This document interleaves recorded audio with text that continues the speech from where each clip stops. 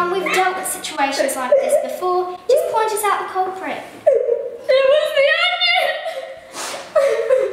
onion! Gigi, we can see that this guy has form and is quite a traveller. Yes, Ella, we have reports of him all around the world. This guy has a shocking record and is always leaving his victims in tears. Let's see why this happens. And how we can stop it.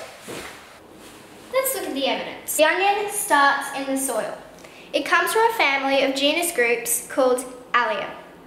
It absorbs sulfur from the soil, making a volatile and organic molecule called amino acid sulfoxide. Before an onion is cut, the enzymes are kept separate. But when an onion is cut, the contents are released and are now free to mix. Enzyme alanase breaks down amino acid sulfoxides into a sulfenic acid called propenesulfenic acid. A second enzyme called LFS, or lacrimatory factor synthase, breaks down and interacts with the propenesulfenic acid and produces syn-propanethyl S-oxide. At room temperature, this evaporates and forms a gas which wafts towards our eyes. Once the gas reaches our eyes, it stimulates the neurons to create the familiar burning feeling. The brain sends a message to the eyes to wash the irritant away with tears. Just imagine this balloon represents the onion cell and all of its contents inside. When someone cuts it with a knife, all of its contents goes into the air. The gas wafts towards your eyes like this.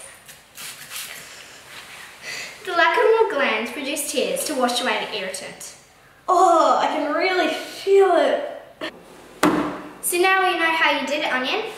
Your crying days are over. Let's make sure Onion never does it again. But how? We can put the onion in a fridge. At a lower temperature, less of the irritant will be released. By putting onion in boiling water, it will inactivate the enzymes. Cutting the onion under running water will stop the gas from escaping. Colin Eadie is a New Zealand scientist who is working on genetically modified tearless onions. But these are a long way from the shelves. But until then, the only safe way is to wear goggles. It's no longer the crying game.